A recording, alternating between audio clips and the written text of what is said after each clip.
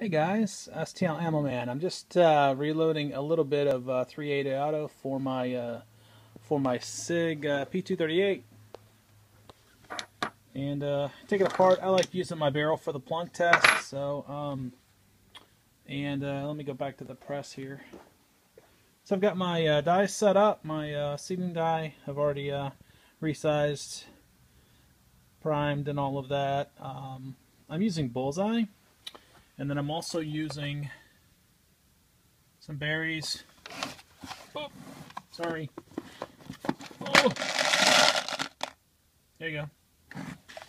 So I'm going to try to put you up here on this little dealio here.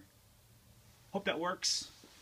And I'll be seating a few bullets. Now what I'm doing is, you can see my little things here, my little pieces of paper. What I'm doing is I'm testing, load testing. So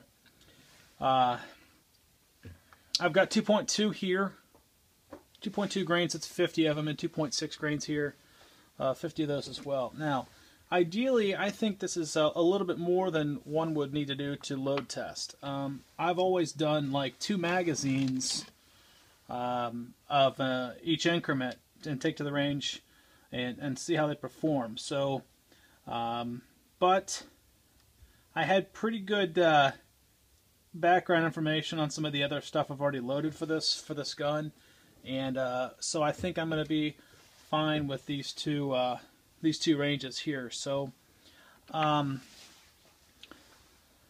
feeling confident about it. But ideally, like if I'm going to do 2.2, I do double magazines at 2.2, then maybe 2.5, and then 2.8, and maybe 3.1 or whatever the top end is. I never really go above like 3/4 to the top.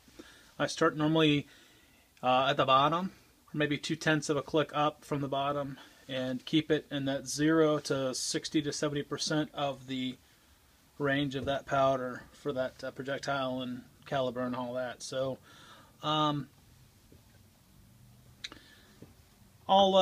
get done here loading these and show you what they look like. So just a little quick video. Doing this at lunch today, so be back in a bit. Alright, this might be a little bit better of an angle. So, it's kind of chilly out here, but it's warmed up a little bit here in St. Louis. So it's high of like 60 something, and it's like in the 40s right now, but you know, it's not bad. I didn't flare these quite enough, just enough, so I think we're going to be fine. I don't like to flare them too much just because it bothers that brass too much. A little bit of belling there. I might have to go back and flare these a smidge more. Stay tuned, folks. Alright, you all. So I've got I'm about a quarter of them done. What I talked about is the plunk test. So it's my 380, and you guys can see that maybe with the light. But I just dropped these in to make sure that they, first off, have enough crimp to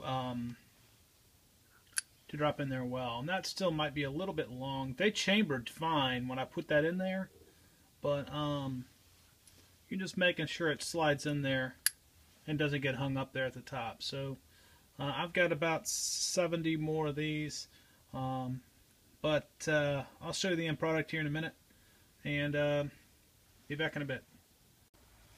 Alright, I'm not quite done obviously, but I'm going to go at least load up several of these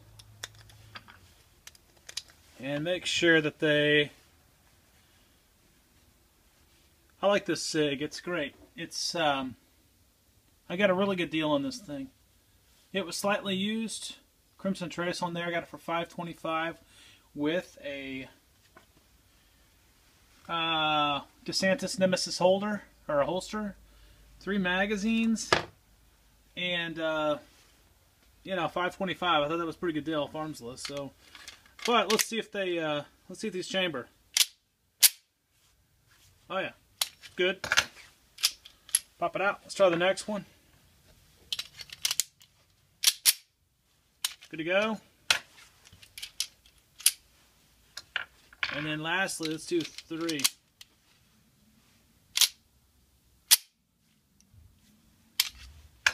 They look good to me. Everybody, you have a good day. Keep warm and live free.